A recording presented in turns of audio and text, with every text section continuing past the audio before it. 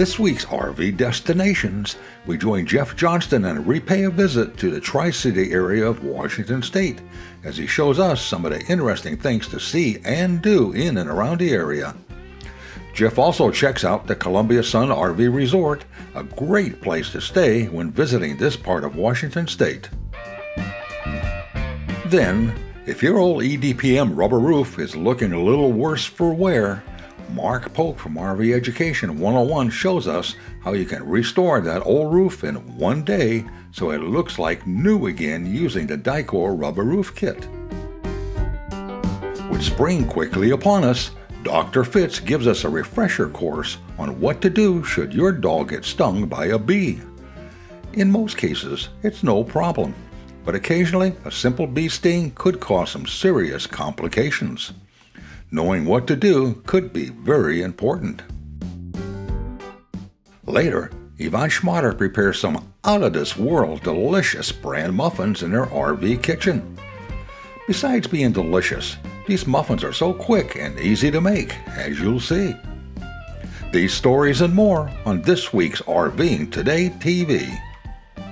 Closed and Spanish captioning where available is sponsored by Go Power. Today's quick stop is Washington's Tri-Cities, Kennewick, Pasco, and Richland. This area abounds in outdoor activities, history, and interesting things to see and do.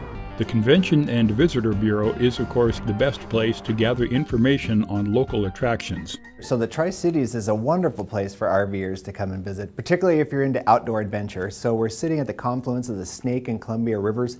The Yakima River comes into the Columbia here, so our waterways are rich. We have 23 miles worth of paved trail that goes around our community along the Columbia River. It's called the Sacagawea Heritage Trail. So whether you're a runner or a walker, you like to ride bicycles, it's perfect. Great banks for fishing. If you want to get out in the river, you can rent paddle boards here and kayaks.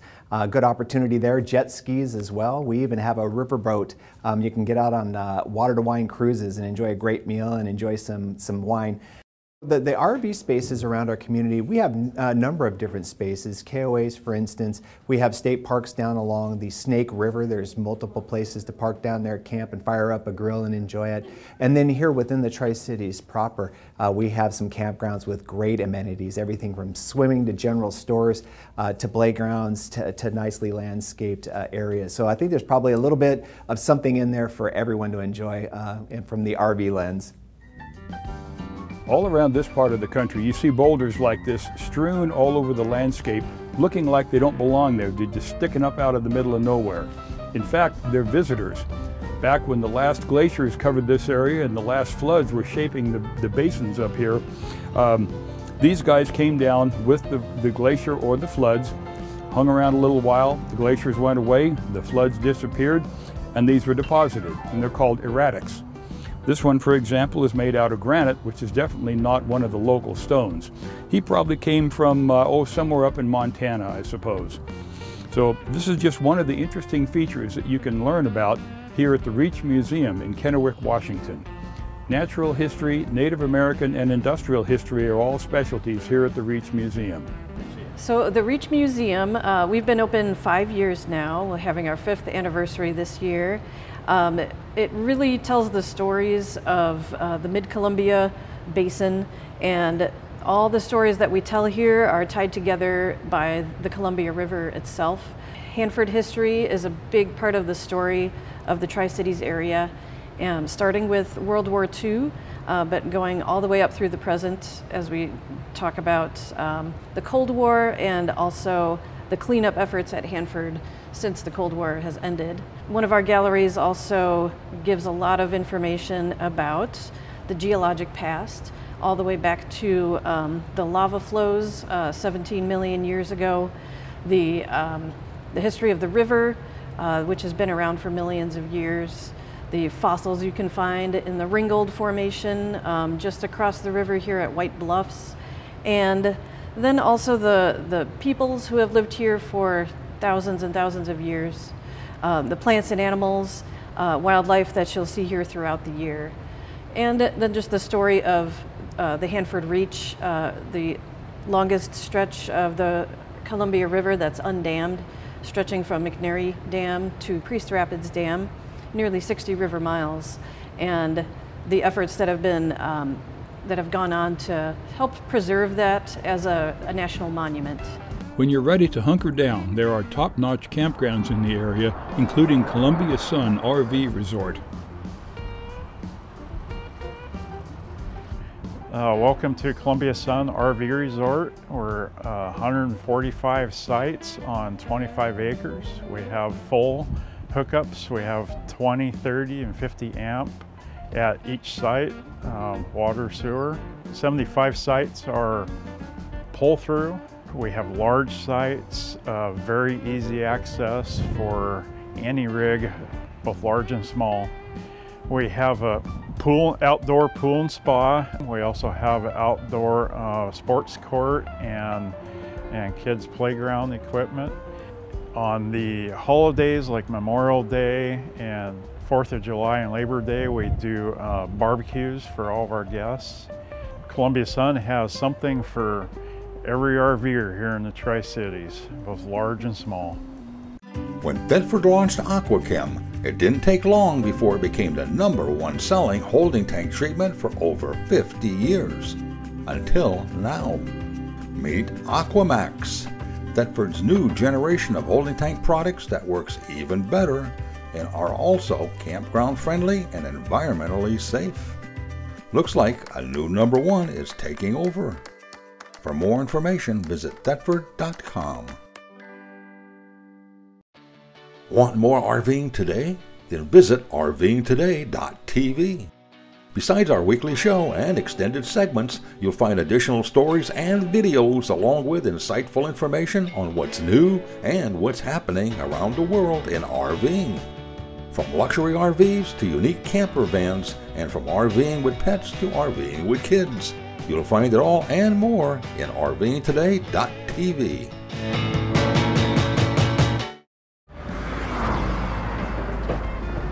Hi, I'm Mark Polk with RV Education 101. If you have an aging EPDM roof on your RV like this one, you won't want to miss this video.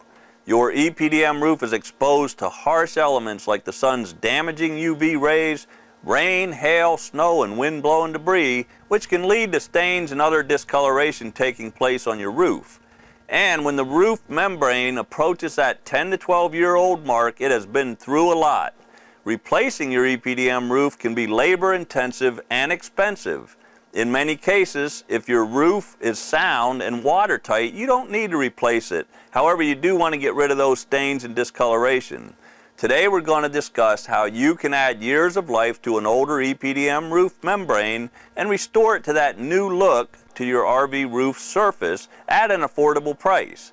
The way we're going to do this is with Dicor's EPDM Roof Cleaner Activator and Dicor's acrylic roof coating. Let's get started right now. Dicor's EPDM Roof Acrylic Coating is designed specifically for EPDM roofing material. Dicor's EPDM roof coating system can also be applied to TPO roofing. Caution: be extremely careful when working on the roof of an RV. Dicor's EPDM Roof Acrylic Coating is a two-part commercial-grade system. The EPDM Roof Cleaner Activator prepares the roof, while the acrylic coating provides an excellent, long-lasting protective barrier. Note: the entire project must be completed in one day, including cleaner activator application, rinsing, and 2 coats of acrylic coating, each dry to the touch. The first step is to secure plastic sheeting over the entire side walls and front and rear caps using tape to secure the plastic in place. This will protect these areas from the dirt and other material that will be removed from the roof while rinsing off the EPDM Cleaner Activator. Make sure the surface is dry before applying the tape. If the EPDM Cleaner Activator contacts any surface other than the roof or the items installed on the roof, it needs to be rinsed off immediately.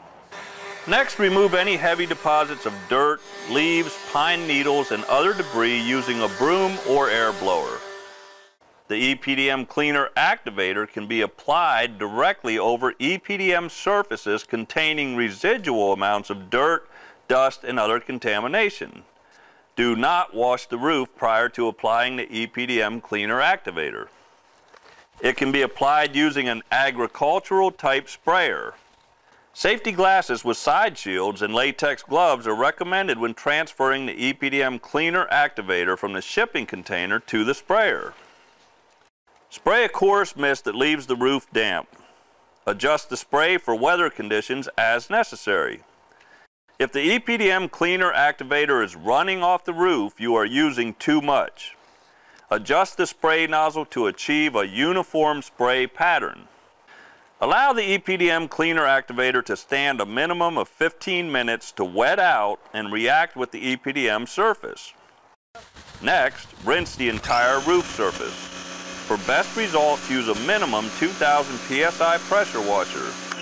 Using a 15-inch spray pattern, begin the power rinse at the lowest point on the roof and work upwards, keeping the pressure washer tip within 12 inches of the EPDM surface.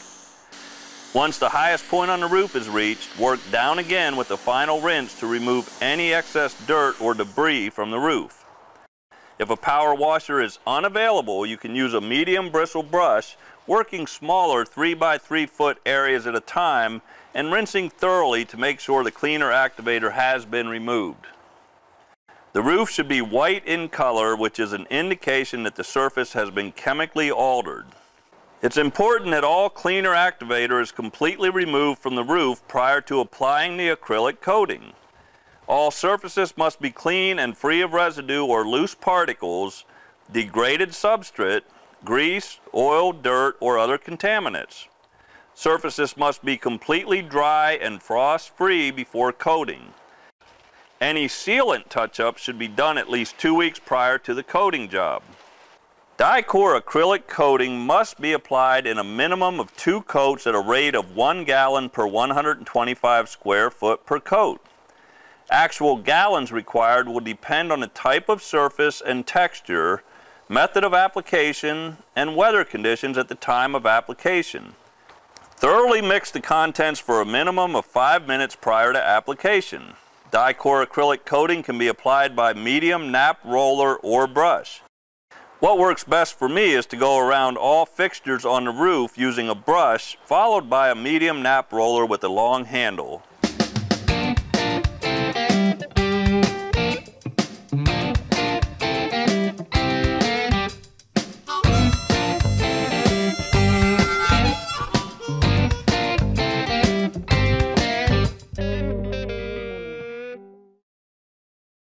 Allow the first coat to dry to the touch prior to applying the second coat. After applying the second coat, you should allow for a minimum of 3 hours of direct sunlight prior to nightfall. It takes 24 to 48 hours for the coating to completely dry and cure. Make sure no rain or heavy dew is allowed to come in contact with your newly coated roof during this time period. When the job is finished, you can clean the equipment with water and a biodegradable detergent. That's all there is to it. When you combine the cleaner activator with the acrylic coating, your rubber roof membrane not only looks new again, but you are extending the life of your RV roof. When you protect and maintain the RV roof, you protect the entire RV. If your RV has a different type of roofing material, take a minute to visit www.dicor.com to find a roof coating system designed specifically for your type of RV roof. Happy camping! From off-the-road adventure camping to luxurious full-time RVing and everything in between, Forest River has the RV to fit your needs, budget, and outdoor lifestyle. To see our full line of trailers and motorhomes, visit forestriverinc.com. Forest River. Begin the journey. At Norcold, we realize that some of your favorite RV destinations are off the grid. And Norcold refrigerators are uniquely designed with that RV experience in mind. We call it Freedom Unplugged.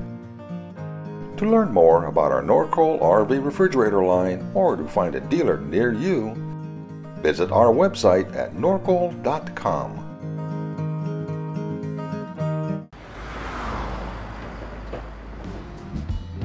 Paws on Board is brought to you by Jones Natural Chews, American sourced and made in America. Welcome to RVing Today's Paws on Board. I'm Dr. Fitz, and this is Georgie.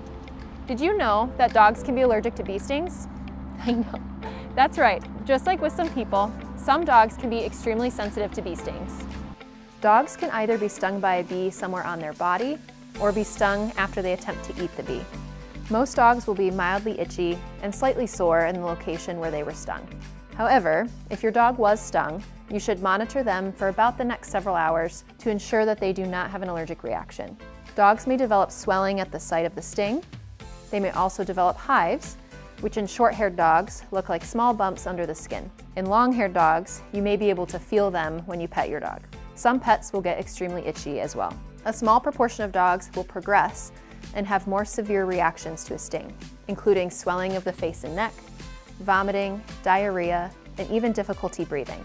These signs indicate a severe allergic reaction, and your pet should be taken to a veterinarian immediately.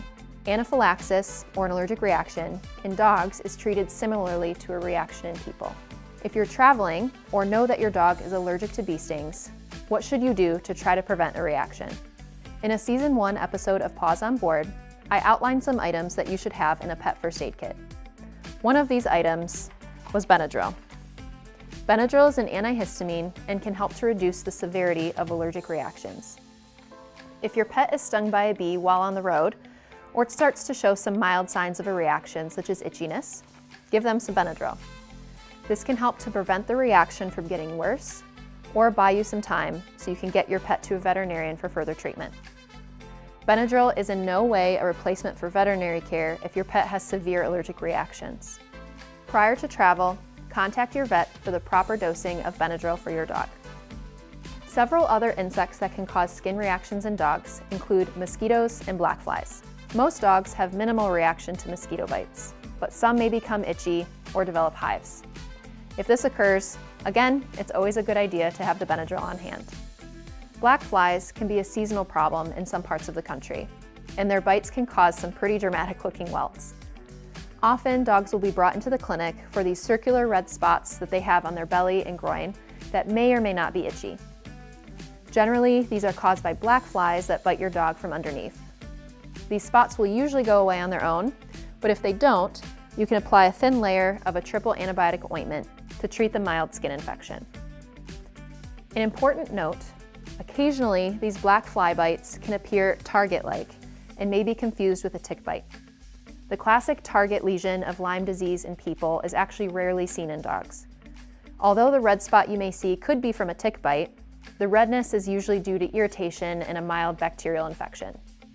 But it's always a good idea to have your pet on tick prevention to reduce the likelihood of any diseases from ticks. Although there are preventative products on the market, many bug bites and stings are difficult to prevent.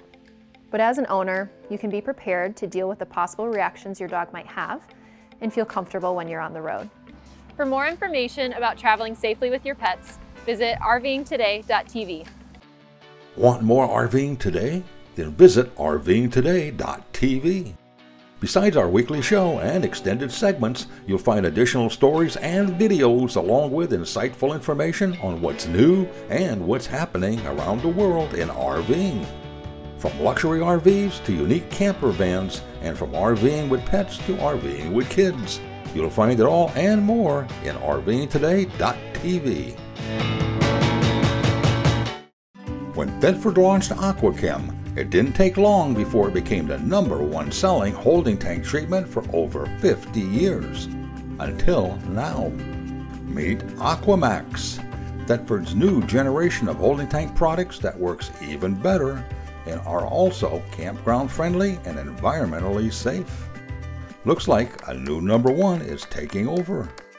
For more information, visit thetford.com.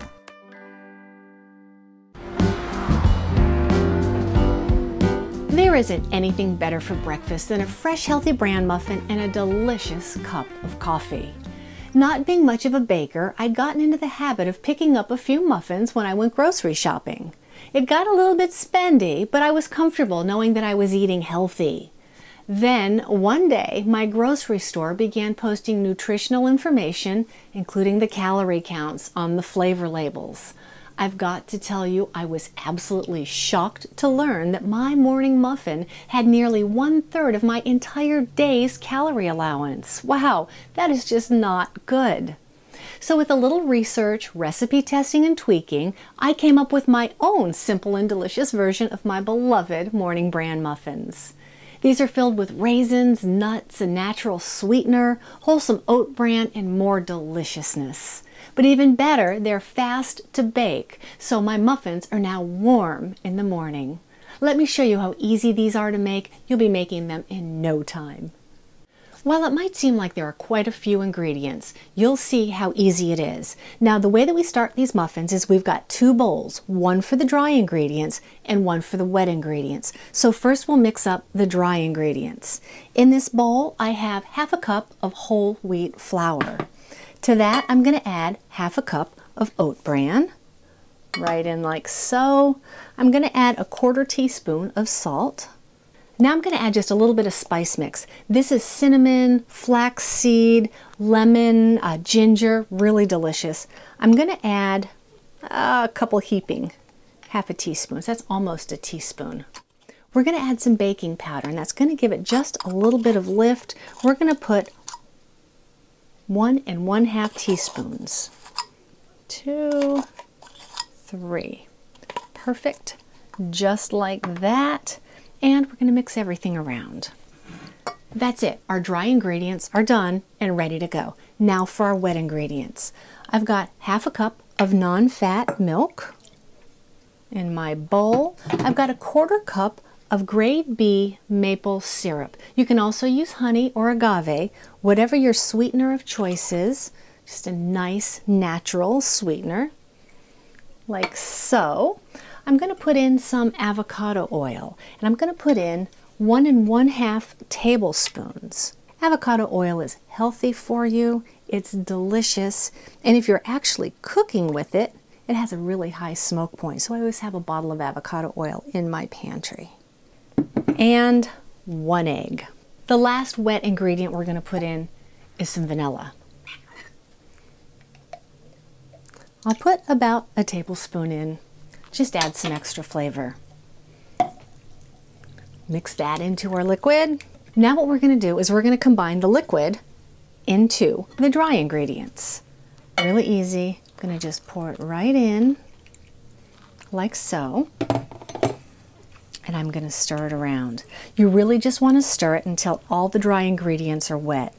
If you stir it a lot, it gets a little bit tough. So just mix everything up just barely. The last thing we're going to do is we're going to put in our walnuts and our raisins.